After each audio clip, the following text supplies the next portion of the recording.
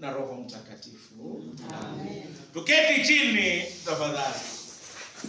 Wakristo wa kanisa letu la Emmanuel Nasokol, mniruhusu ni wasalimu nyote katika jina la Bwana wetu Yesu Kristo. Sala Yesu. Bwana asifiwe. Leo nashukuru Mungu tumekusanyika hapa.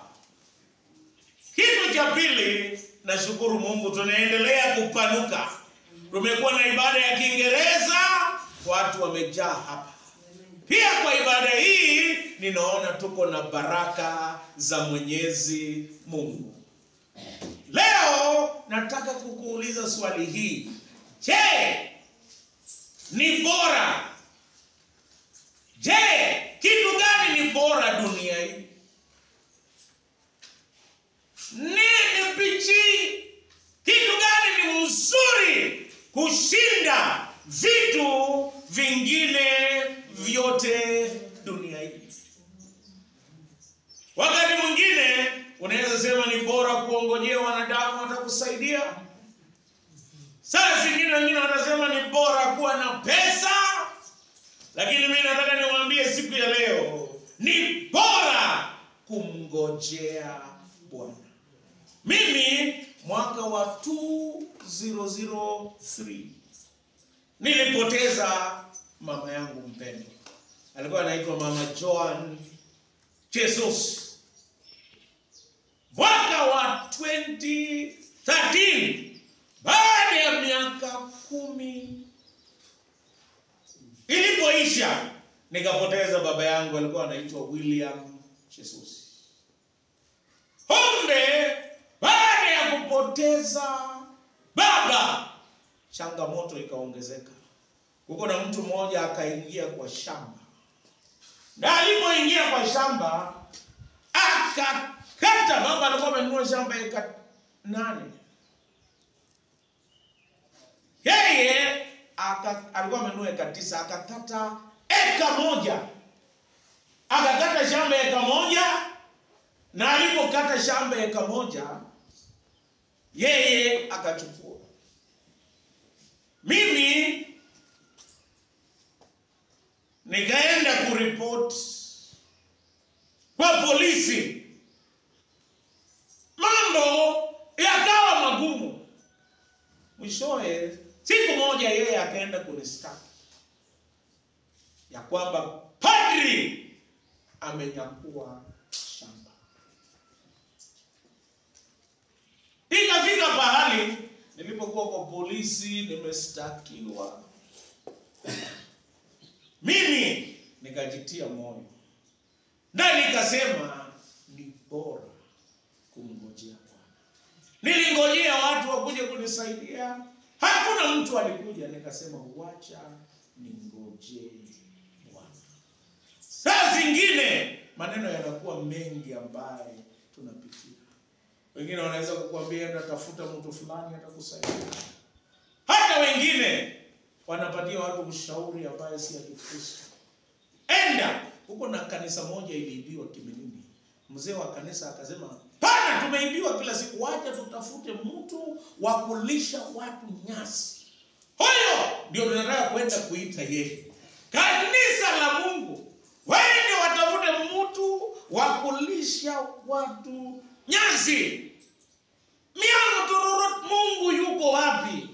Baka tunaenda kutafuta wakanga na wachawi. Lakini nashukuru padri akamwambia hapana. Hata kama wamefanya mabaya, wacha, ni bora kungojea Bwana.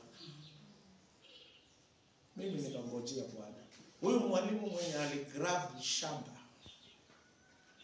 baadaye akaacha kazi na akaenda kusimama kama MCA. Na vile alisimama kama MCA, yeye aligrab shamba eka 1, akauza shamba yake eka 2 kusimama kuwa MCA. Unajua alipata kura ngapi? Alipata kura 2 peke yake. Wakati mwingine ni vizuri kungojea Bwana. Siku moja leader wangu, nashukuru Mungu, tuko na leader wa nguvu hapa anaitwa leader Grace. Huyo Leirida aliniangusha saa 12 kamili. Akaniambia, "Twende tutafute mheshimiwa mtarajiwa." Ilikuwa 07, siwezi sahau. Mimi saa hiyo sikukuwa hata siku hiyo nimeoa. Nikaamka asubuhi, hata sijanao uso vizuri. Leirida, umefika? Akaniambia, "Padri, twende." Leirida akikuita utakataa kweli? Nikanao uso kidogo na kemei. Lakini nikasema wacha twende. Tukaenda na huyo Leirida well, yani nakwambia hata sioni vizuri, lakini tukaenda tu. Mwishowe Mungu alitusaidia. Nasikia anaumbwa huyo mheshimiwa, anaumbwa koronyo, yani ng'ombe ile umbwa kali. Lakini Mungu alisaidia bure. Mungesikia habari padri aumbwa na umbwa akitafuta msaada kwa mheshimiwa. Lakini Mungu alitusaidia, hatukukutana na umbwa, tukakaa. Kumbe mheshimiwa analala huko upande ya Kaure. Mheshimiwa amuki mapema saa 12:30, baridi imetupiga, tunangojea yeye. Saa moja na nusu ndio nikaona mlango ikafunguliwa. Kaka, mheshimiwa anaona nani yuko nje na kola? Padri na Leirida. Kumbe watu wanajua timing, sisi hatujui timing. Saa 1:30 kabla hatujaingia ndani, watu 50 wameingia mbele. Hata chai yenye ilipeanwa huko sisi tukakosa. Wale ambao ni mashabiki wakapata chai. Mheshimiwa akasema, kwa sababu padri yako na nilimuona asubuhi, wacha akuje aseme shida yake ni gani, ameamukia asubuhi. Tukaambie, bwana, tunahitaji shilingi 7,000 ya kuweka milango na madirisha ya kanisa. Hiyo kanisa yetu ni ndogo, ilikuwa na washiriki 3 peke yake. 7,000 mheshimiwa, na tunahitaji uwe mgeni wa heshima. Akasema, mmekuja vizuri. Mimi pension yangu inachelewanga. Mmeweka tarehe 2. Wekeni mpaka tarehe 9. Si tarehe 9 yetu hii. Wekeni mpaka tarehe 9. Tarehe 6 nitakuwa nimepata pesa. Na akasema, nikipata pesa mimi nitakuwa mgeni wa heshima. Andika jina kama chief guest. Hata tukaandika mheshimiwa chief guest. Nini nawaambia, ni bora kumngojea. Ni bora kumngojea kwanza. Wacha tukaenda tukaprint pesa, na pesa ya kanisa tukatukua shilingi 1,000, tukaprint card jina ya mheshimiwa. Hata Leirida nikaambia ampelekee. Akasema, asante, mwami atakuja. Wacha ifike tarehe 9. Ni bora kumngojea. Tarehe 9 tukaenda, tulikuwa watu 4 tu peke yake kwa ibada. Tunang'ang'ana. Nasokol ni pahali pazuri, kwa sababu hakuna siku tumekuja watu 9. Kila wakati zaidi ya 30, 50, 60. Hata baada ya kugawa ibada 2 bado watu wanakuja kwa ibada. Basi na hata mzee mwingine akaniambia, hii harambee tungefanyia kwa mother church. Si hapa, angalia mchungaji, watu 4. Sisi tutapataje 7,000? Nikamwambia, ni bora kumngojea Bwana. Wakati tunaanza harambee, nikaona mtu na baisikeli akakuja straight mpaka kwa Leirida. Akasema, mgeni wa heshima ametumanisha shilingi 200. Kama tungekuwa tukimngojea haingekuwa ni bora. Ni bora kumngojea Bwana. Sasa ile tunaendelea na ibada, watu wengine wakakuja, hata sijawaona, wakaingia kwa kanisa wakakaa. Hawa wakasema, tunafanyanga table banking hapa kwa sababu kanisa hili ni wasi, hata hatujaomba ruhusa. Tulipokuwa tukifanya table banking tukasikia ya kwamba kuna harambee hapa. Sisi hakuna mtu ametuita, ni Mungu tu alituita. Hao wakaleta shilingi 3,000. Watu ambaye Mungu aliwaita, sio sisi. Sisi tukang'ang'ana, mchungaji 500, Mwingine akakuja kwa ile mother church akatuletea 2,000 na mwisho watu wakang'ang'ana. Tulikuwa tunahitaji shilingi 7,000 tukapata shilingi 8,000. Lakini kitu ambacho nilijifunza siku hiyo ni bora kumngojea Bwana. Somo letu la kwanza linapatikana katika kitabu cha Samueli wa kwanza 24 kifungu cha kwanza hadi 17. Kama mnajua ya kwamba kitabu cha Samueli kiliandikwa na mmoja wa wanafunzi wa manabii. Jina yake haijulikani mwenye aliandika, lakini alitumia rekodi ya kitabu cha nabii Samueli, nabii Nathan na nabii Gad. Yeye aliandika kuhusu watu watatu mashuhuri. Aliandika kuhusu Samuel, akaandika kuhusu Sauli na akaandika kuhusu Daudi.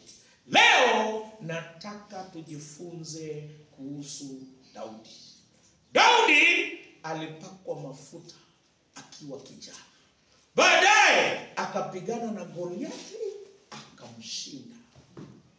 Baadaye Sauli akaingiwa na wivu, vile tulijifunza wiki ile nyingine, na akataka kuua Daudi. Daudi akatoroka. Yeye amepakwa mafuta. Yeye anajua yeye ni mfalme. Lakini ni bora kumngojea Bwana. Wakati mwingi wapendwa, nawaambia, hata wewe unajua ni mwana wa Mungu, unajua wewe ni mbarikiwa, lakini imefika pahali unatoroka. Hata wakati unasumbuka, wakati mwingine unaingiwa na stress, na hata saa zingine unajiuliza nitabakia hivi lini. Nataka leo nikutie moyo ya kwamba ni bora kumngojea Bwana. Leo tunajifunza Daudi alikuwa amejificha kwa pango. Na yeye alikuwa amekaa ndani ya pango amejificha na watu wake. Sijui nini ikatuma Sauli, wanasema Sauli akataka kwenda kujisaidia. Na akaona aingie wapi? Kwa pango. Na alipokuwa akiendelea na shughuli zake, Daudi na watu wake wanaangalia Daudi Sauli.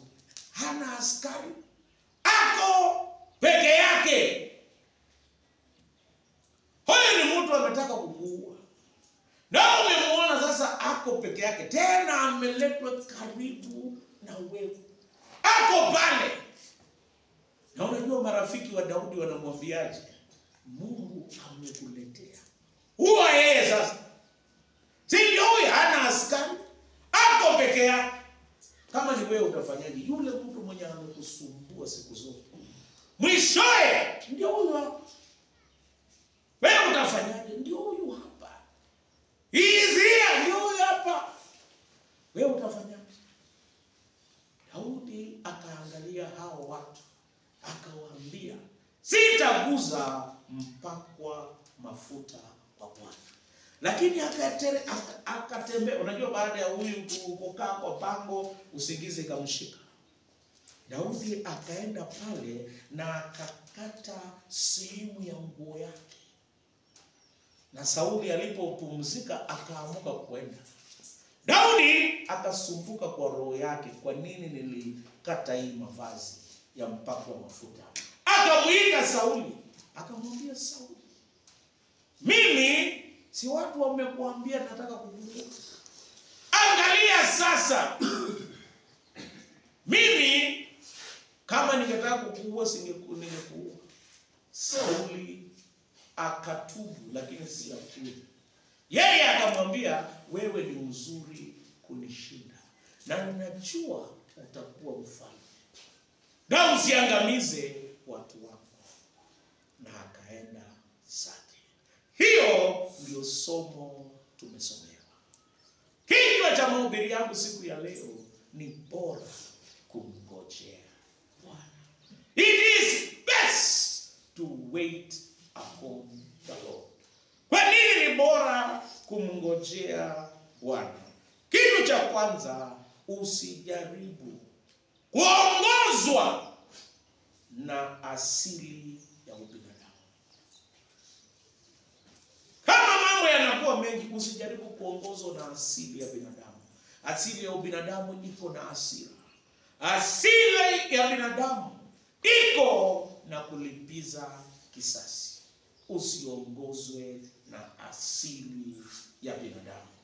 Kitu kingine, usifuate mtu.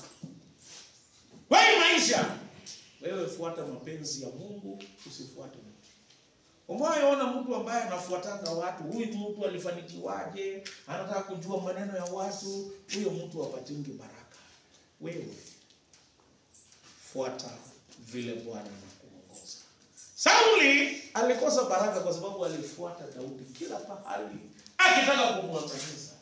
Ukiwa kwa shule, popote ambapo uko, usifuate mtu. Fuata mapenzi ya Mungu kwa maisha yako. Sauli alifuata Daudi, akitaka kumwangamiza. Ukifuata mtu haujui mpango wa mtu kwa mpango wa Mungu kwa maisha yako. Mungu atabariki, atamuinua. Umeona kwa nini biashara mingi zinaanguka? Ni kwa sababu watu wanafuata mtu. Nikiona Richard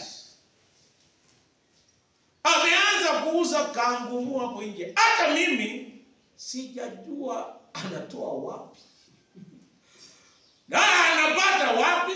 Hata mimi naanza na unaangalia duka mingi watu kwa sababu ya kufuata watu, anaanza anafunga.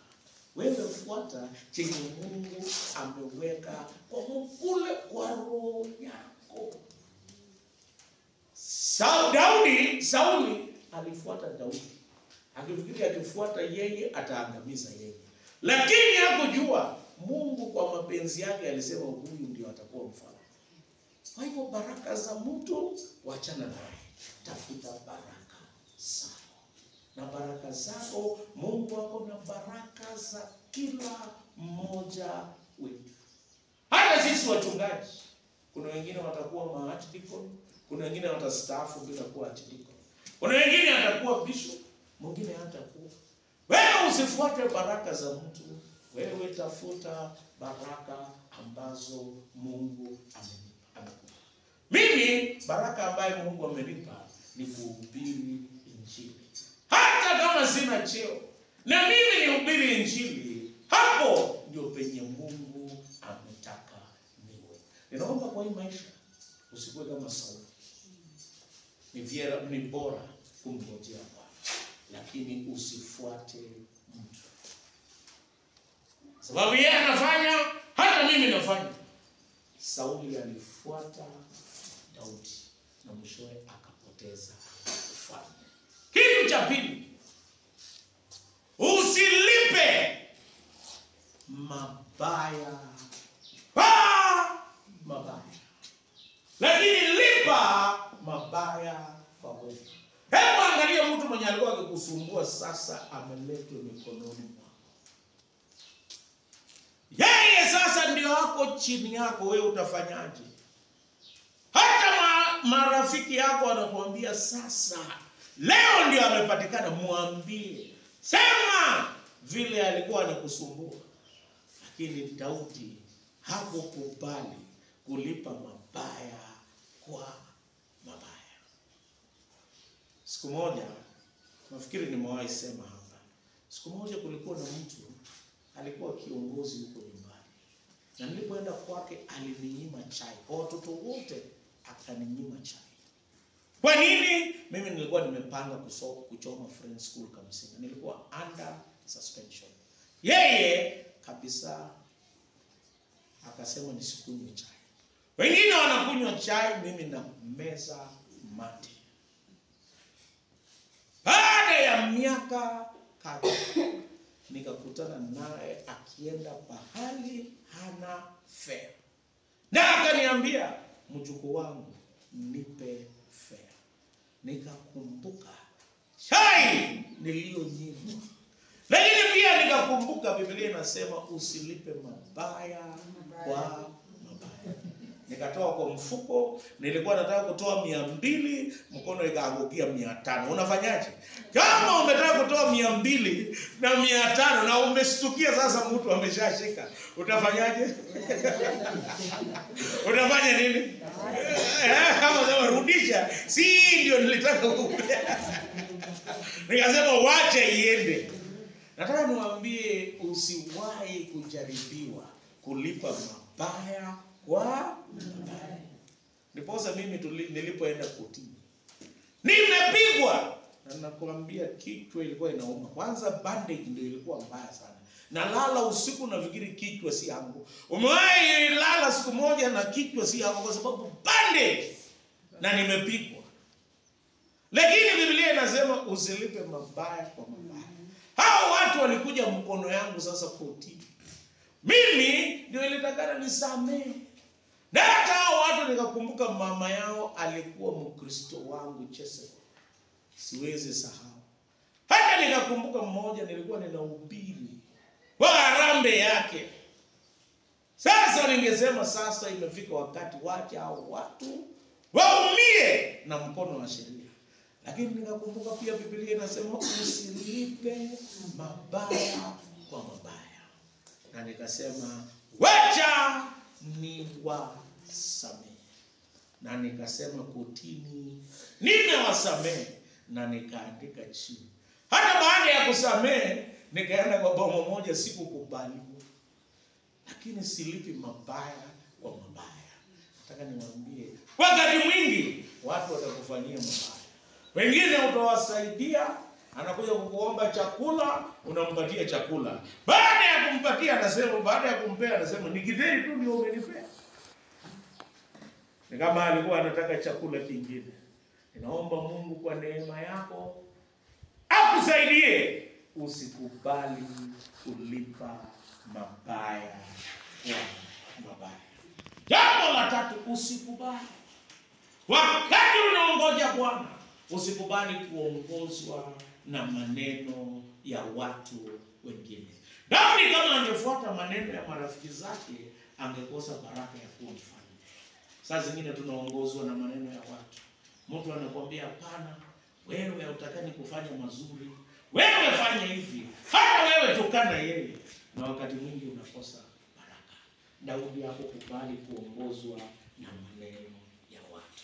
Ninaomba wapendwa, ni bora kumngojea Bwana.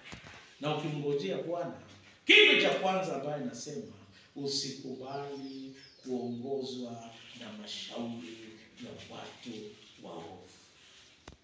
Hata usikubali saa zingine kuongozwa na mashauri ya roho yako. Kuko na mama mmoja ambaye anasema walikuwa wamekosana na mume wake, lakini akakubali ushauri ya mwingine, akamwambia wewe unapigwa kila siku, hauna mkono. Na akakubali kufuata.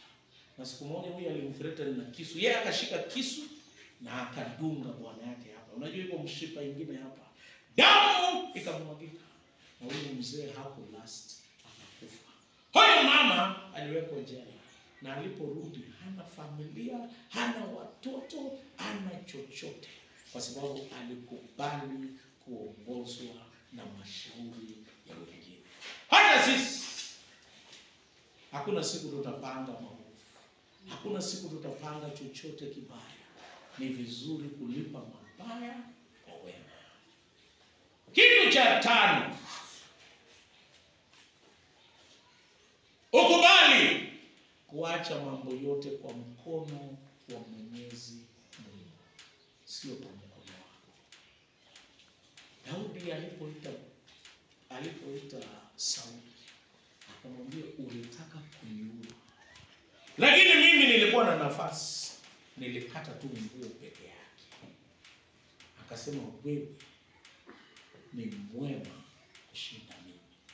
Wakati unalipa mabaya kwa wema, wakati unatendea mazuri mwenye anakutendea mabaya, Mungu anamsaidia, hata yeye anatubu. Lakini uko na wale wako na roho ngumu, hawawezi kukubali kutubu. Ninaomba ya kwamba wewe tenda mema, nenda sawa. Wakati mambo ni magumu, kitu kingine, tambua ya kwamba Mungu bado anafanya kazi na wewe. Hajamaliza, bado anafanya kazi na mimi. Daudi alijua bado Mungu atanifikisha kuwa mfalme. Hata nini ifanyike, Mungu atanipa baraka zake. Nataka kusema ya kwamba ni bora kungojea Bwana. Jua ya kwamba Bwana bado anafanya kazi na mimi. Unajua sandpaper ni mzuri. Wangapi wanajua sandpaper? Sandpaper ni rough ama ni soft? Lakini inatengeneza mbao mpaka inakuwa laini. Sasa zingine Mungu bado anatutengeneza hatujakuwa sawa. Anatumia sandpaper, anatumia watu wengine, majirani wa anatumia nani? Anatusukua tuwe wasafi na mwishowe tuwe wa kupendeza mbele zake Mwenyezi Mungu. Kubali. Tambua ya kwamba Bwana bado hajamaliza kazi na wewe. Ni bora kungojea Bwana. Yeye hajamaliza kazi na wewe. Saa zingine unajisikia mdhaifu, Mungu anataka kukufunza uombe. God is still working in you. I am a half baked. Bado mimi ni mbichi. Bado Mungu anafanya kazi na mimi. Mungu ananifunza kunyenyekea. Mungu ananifunza kumtegemea. Bado Mungu anafanya kazi na mimi. Wakati mwingi nimevunjika moyo, lakini nakumbuka bado Mungu anafanya kazi na mimi. Kitu cha mwisho, ukimngojea Bwana ni lazima uwe mwerevu. Daudi hata baada ya Sauli kuonesha ametubu, Daudi hakumwamini kwenda naye. Aliendelea kufuata njia na mwelekeo wa Bwana. Wakati mwingine tunaweza kufuata binadamu, kumbe ana nia mbaya. Daudi aliendelea kuwa mwerevu. Ninaomba wapendwa wa kanisa hili na ndugu zetu, ni vizuri tujue ni bora kumngojea Bwana. It is good to wait upon the Lord. Jambo la kwanza, tusikubali kufuata mtu. Tufuate Yesu Kristo. Wacha Mungu atuongoze, tukubali kuongozwa na Bwana. Isikuwe mtu ni ajenda yako. Bwana wacha awe ajenda yako. Jambo la pili, usikubali kulipa mabaya kwa mabaya. Lipa mabaya kwa wema. Kitu cha tatu, usikubali kufuata ushauri ambaye ni ovu, hata ikitoka kwa marafiki. Kitu cha tano, ukumbuke bado Mungu anafanya kazi kwako. Ni bora kumngojea Bwana. Mwishowe Mungu atakupa uponyaji. Mungu atakuinua. Mungu atakubariki. Mungu atakutana na mahitaji yako. Kitu cha mwisho, ukubali kuwa mwerevu ukingojea Bwana. Daudi alienda njia zake, akaacha Sauli na njia yake. Na hata yeye alipokuwa mwerevu aliweka ahadi, hakuangamiza watu waliokuwa wa familia ya Sauli. Mungu atusaidie wapendwa. Mungu atuongoze. Ni bora kumngojea Bwana. Unapitia hali ngumu, unasumbuka, wewe ni mgonjwa, bado Mungu anafanya kazi ndani yako. Atakuponya, atakuinua na atakutana na mahitaji yako. Mungu awabariki. Mungu abariki kanisa letu la Emmanuel Nasoko. Hata kwa hali ambao tunapitia, hatulazimishi, ni bora kumngojea Bwana. Bwana atalete baraka na atalete ushindi kwa kanisa hili.